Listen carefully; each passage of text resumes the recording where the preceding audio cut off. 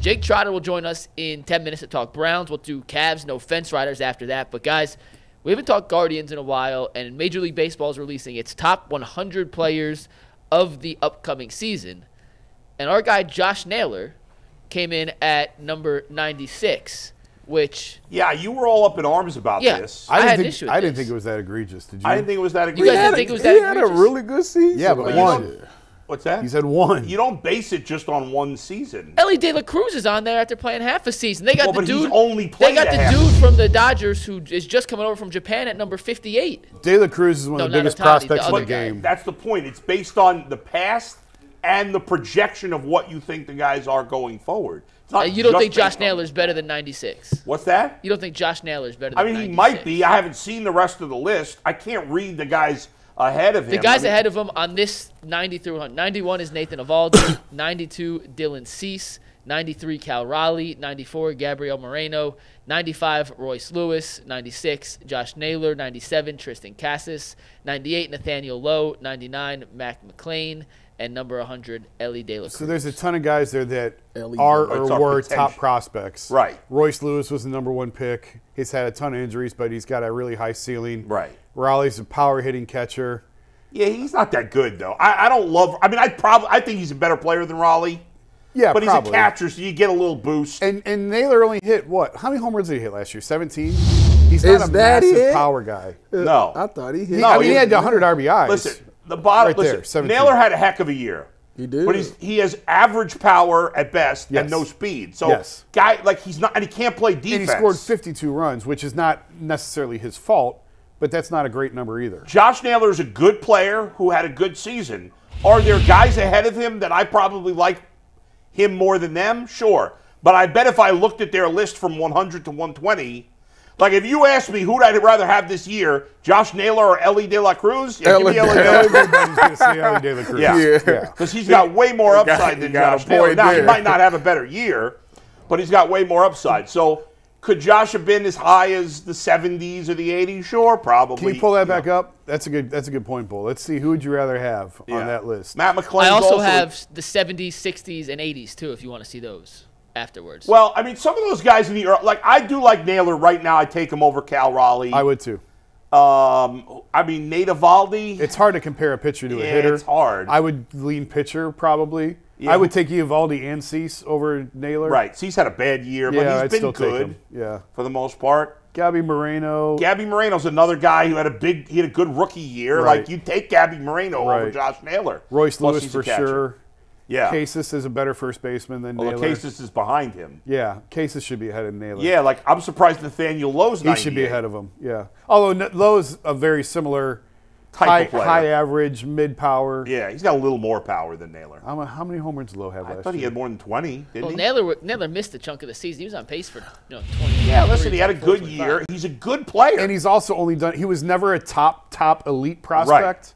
Right. And he's had one good year. And think about this. You have on Major League rosters during the season, you have what, 700, 800 players, roughly? All right, what's 30 times 26, Mike? Give me a little math here. 780.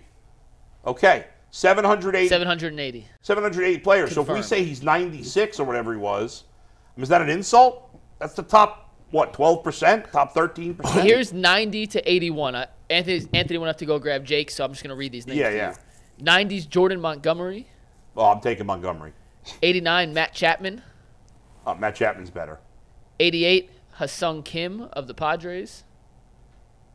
87, Nolan Jones. Yes. Wow. Jones should probably be higher than that. But, again, he only did it once. He only did it once, but, man, the Guardians blew it on him. 86, Anthony Santander. Anthony Santander's better. 85, J.D. Martinez, who might be 58 years old at this point. J.D. Yeah, he's still unsigned. Yeah, he's good. 84, Seiya Suzuki. Did I pronounce it right? Yeah, Seiya. Say you, say me. 83, Marcell Ozuna. 82, Wilson Contreras. 81, William Contreras. They got William Contreras ahead of Wilson Contreras? William of the Brewers Who ahead did of this Wilson list? of the Just MLB.com? This is MLB Network. I mean, all those guys 80 to 90 are better than Josh Naylor. Yeah. Probably. Will say Contreras didn't have a great season last year, but Yeah. he's been a much better player overall. I mean, before last year, Naylor would be nowhere near that top 100 No, list. not even close. So he wouldn't be in the top 200. He had one good year, and he cracked the top 100 list. Right. McNuggets, where is World Series champion Austin Hedges? 700. Well, they've only released the top 50 so far, so I'm assuming he's in the next 50. Okay. Yeah, He'll be in the top 50, he's the worst player in baseball. If we said 780, do you guys he's want real quick? 777. Yeah, right. Bull, do you want 70 to 80 real quick, and then Go ahead, obviously 70 to 80. Let's have fun. 80 is Edwin Diaz of the Mets. 79. Who Max, didn't play last year. He was hurt the whole season. Max Muncy. 78. Isaac Paredes. 77. Josh Lowe. 76. George Springer. Excuse me. 75, George Kirby. 74, Tyler Glasnow. 73, Kyle Bradish. 72, Christian Yelich. And 71, Brian Reynolds. Yeah, those guys are all better. way better. I can't believe Josh Naylor. Glasnow's 74. Yeah, some of those guys I was surprised are that low. I know Springer had a bit of a down year. Yeah, Glasnow should be top 50. Based on what he gave us, 70 to 90, I think Naylor's right. I mean, I think that's right where he should be. Yeah, I don't have a problem. So he was not screwed. Because those guys are all – those guys have been – most of those guys from 70 to 90 have been consistently at the level, if not higher, than Naylor, not 1 year. Or they were top prospects who had one good year. Right, exactly. So I think Naylor belongs between 90 and 100. I think that's Well, right. let me ask you guys this then, not Naylor. Yeah. They've gone up to 60. Yeah. And Naylor's the only Guardian so far. Well, Jose will be up top. Outside of Jose, will there be another Guardian in the top? Clase will be up there. Yeah, Clase will be up there. Those two. Anyone else? Bybee will be on there. You think he's going to be in the top 60? Yeah. Yeah, I do. Who? Give me the pitchers, Mike, 60 to 70. Fell off that bad, huh? Well, I gotta pull it back fell up. off Hold that on. bad. What's last that, year. Mike? I got to pull it back up. What's the top pitcher that they've released? Starting pitcher that they've released? top so The far? top pitcher they've released is the guy that the Dodgers just signed out of Japan. Yoshinobu Yeah, no way to Go to put the next Bybee one. ahead of him. Go to the next one. Justin Verlander. No, Bybee's not. All right. Bybee's not on Bybee the and list. Gavin Williams. Gavin Williams should be on that list somewhere. Bybee and Gavin Williams should I have don't been on think that so. list. They will. Gavin Williams was a top prospect. I know, but he didn't do enough last year. Bybee was better than Gavin. Maybe Williams. I'm being biased, but I think they should both be on the top 100 list. I bet you they won't. I bet you Jose. Will Quan make it? No, I don't think so. Top 60 player? Probably not. Jimenez fell off that bad that he ain't even gonna make the list. If he was on the list, he would have been already That's on. crazy. You're talking about top 60 now. I think Clase and Jose are the only ones that are going to be on there. I could be wrong, but there's no way they're putting Bybee or Gavin Williams ahead of Justin Verlander, even at his age. And this you're talking about Yamamoto, right? Yes. That's the Japanese pitcher. Yamamoto everybody thinks he's going to be an ace. Yeah, next year he'll be a lot higher on that. Probably because he's never done it. Right. So he's 61 not. to There's no way 64. they're putting Bybee ahead of 61 to 64 are all pitchers.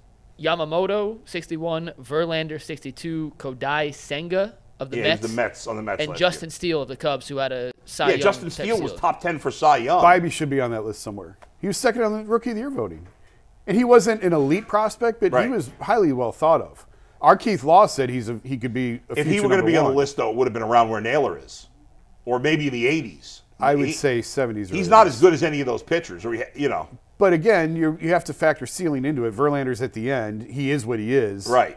Bybee's got a lot more runway. I guess I got to know who voted on this too, whether it was the players or It's just an MLB Network list. Yeah, it couldn't I be don't the know players who because the voted players wouldn't have voted for Yamamoto. No. I don't know. I think Bybee should be on that list. Yeah, but he's not. But he's not going to be ahead of those pitchers. Probably I just not. don't see it. All right, we're switching gears. Yeah, we're going to go back to the Browns, bring in Jake Trotter after a quick word from FanDuel. Happy Super Bowl season to all who celebrate from FanDuel, America's #1 sportsbook. If you're like us, Super Bowl Sunday is all about scoring the best seats on the couch, grabbing your favorite snacks, and placing some super bets. And right now, FanDuel has so many different ways to help you end the season with not just one win, but hopefully 2, 3, or many more. Not only can you bet on who will win Super Bowl 58, but FanDuel also has bets for who will score touchdowns, how many points will be scored, and so much more. And the best part, new customers who join today get $200 in bonus bets if their first bet of $5 or more wins. So make sure you visit FanDuel.com/UCSS to sign up. That is FanDuel.com/UCSS. Make every moment more with FanDuel, an official sportsbook sponsor of the NFL. And